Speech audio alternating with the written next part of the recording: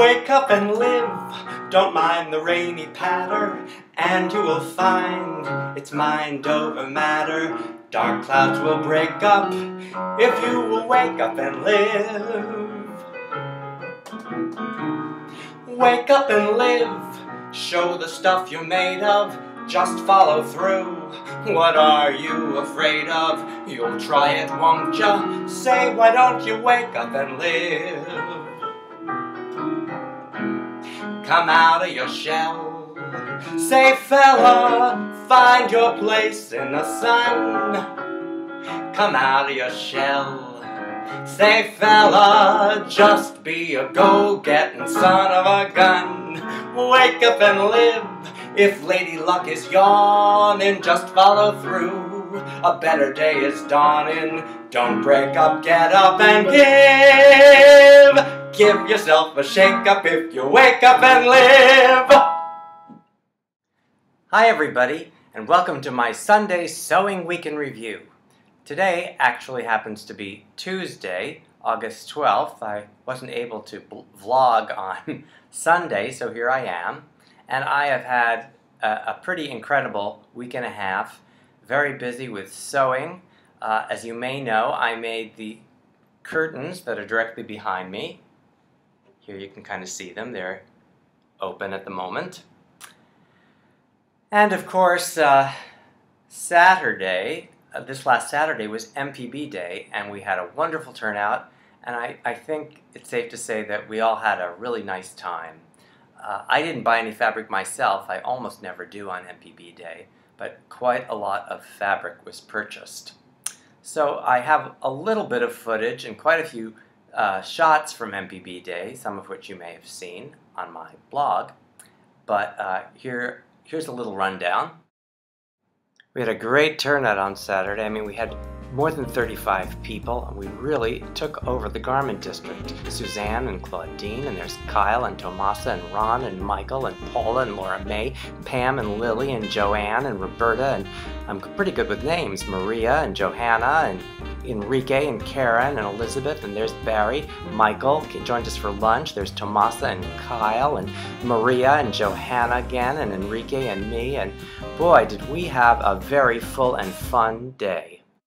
Now there is some new fabric in my life. Yesterday I went with Laura May from the blog Lilacs and Lace. Laura May was staying with me for a couple of days. Yesterday we went to the Garment District. We went to Elliott Berman, a wonderful fabric store on 35th Street, where I picked up this panel print. Now a panel print is kind of similar to a border print, except the panel, you actually buy by the panel.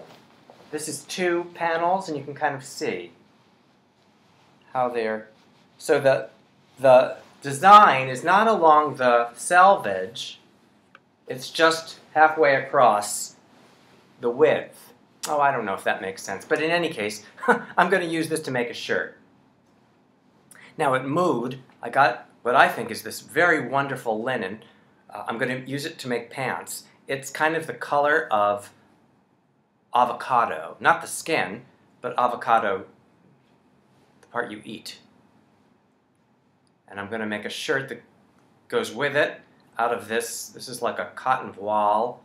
I actually purchased some of this fabric last summer when I was working on a 1920s pajama outfit for Kathy, and I had a little bit of this fabric, but not really enough to make anything more than trim. I thought I was just going to use it to trim her outfit. So I bought another yard, and I'm going to make myself a shirt, and that will hopefully be finished by next week. I have a lot of patterns left over from our pattern swap on Saturday. When I say a lot, I mean I have a box full of, I counted, 75 patterns, mostly from the 70s, 80s, and forward. Some of them are completely contemporary.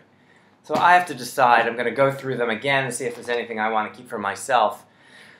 I would sell them on eBay, but you know the shipping of them is so expensive, so I don't know whether I'm going to bring them to the thrift store or what. I would hold on to them if I had more space. Someone suggested I have giveaways on the blog, but it's just kind of a lot of work and trips to the post office, which I dread. So that's that. Well, that's about it. Sewing week ahead, I'm going to be pretty busy with those two projects, the shirt and the pants that I want to make for Mood. And yeah, thanks as always for tuning in. And if you have any comments or questions, please leave them below, either on YouTube or on my blog, Male Pattern Boldness. And have a great week, everybody. And as I always say, happy sewing!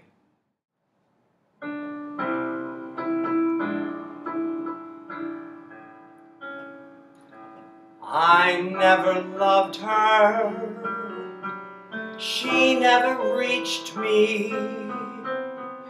She was just someone I knew.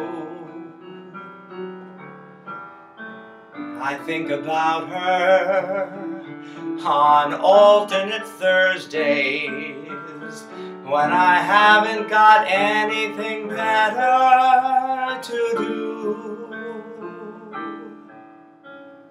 She's got a problem if she thinks I need her. I couldn't care less now that we're through. I only sit home and wait for her phone call when I haven't got anything better to do. Wasn't I awfully smart not to fall and break my heart? And when she kissed me, she never moved me. Nothing romantic, thrilling or new. So if I'm crying,